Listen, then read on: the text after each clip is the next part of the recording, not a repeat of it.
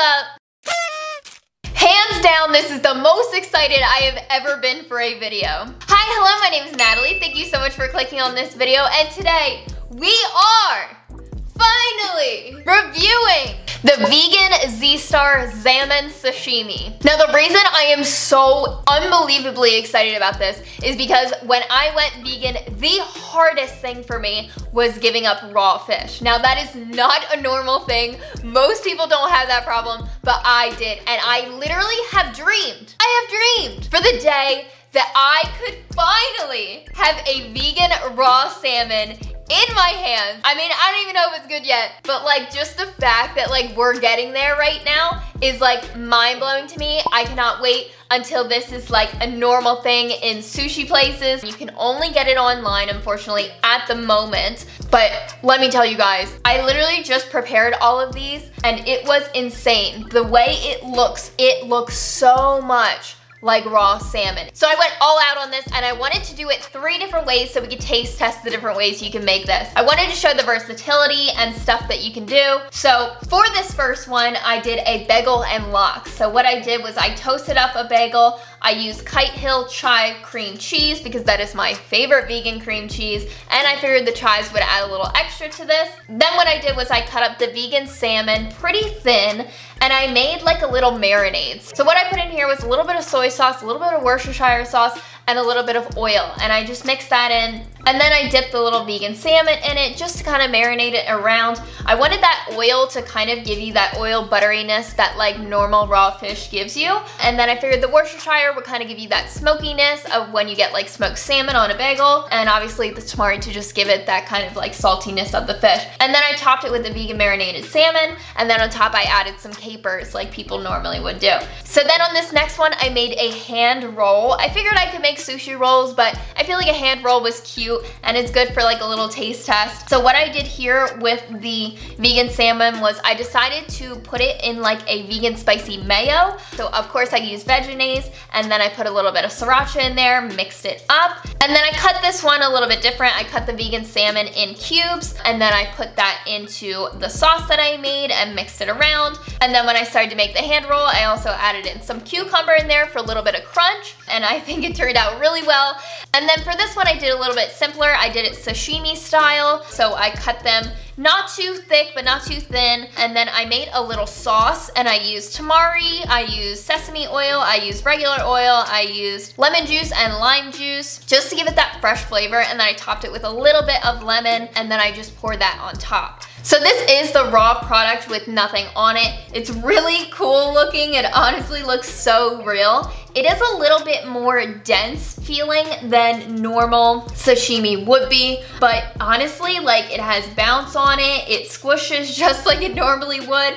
It's kind of crazy. It doesn't really smell like anything, but I did want to give this a taste just on its own. I don't think I'm gonna actually like it raw, but I feel like for this taste test, I kind of have to do that like base taste. So, oh my god. Oh my god, that texture. Wow. What? That is insanely close to what real sushi grade salmon texture-wise feels like. There's not much of a taste. Like, it kind of tastes like something, but like, I'm not really sure what. But the texture, wow. This is gonna be crazy. I'm like even more excited now. So, I'm actually gonna start over here, the more simple side of just the sauce, just so I can get a taste of it. This honestly turned out really pretty, so I'm excited about this one. So this is our first one, just our regular sashimi.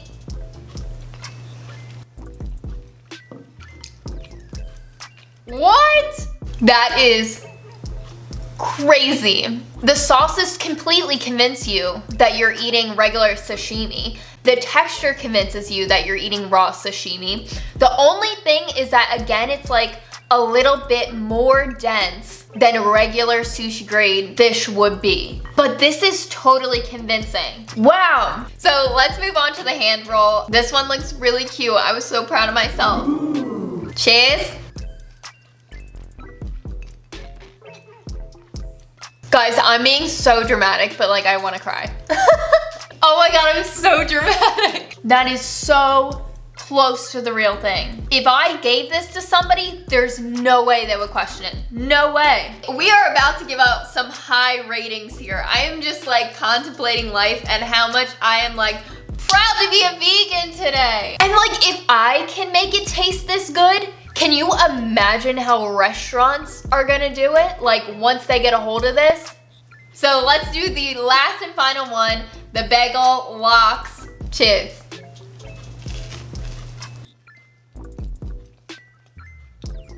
You know I'm like happy with it when I don't even gotta think about it. That is so good. Guys, I think for the first time, I am at a loss for words. Everything about this is so incredibly convincing. I think obviously the more you kind of dress it up, the better it gets. But even this was impressive to me. It's not totally there for me, but these, I mean, these are blowing me away. All right, so let's get to rating. If I were to make one of these again, rating it out of like third place to first place, I think obviously I put this in the number 3 spot. And then I think actually I would put this in number 2 and this in number 1, which is weird because like I didn't eat a whole lot of bagel and lox before like going vegan. I liked it, but I just think because I dressed this up so much, it just tricks your mind even more into thinking that this is like the real thing, which is why people buy these products, you know? Some vegans don't like that kind of stuff. If that's not your thing, then this product isn't for you.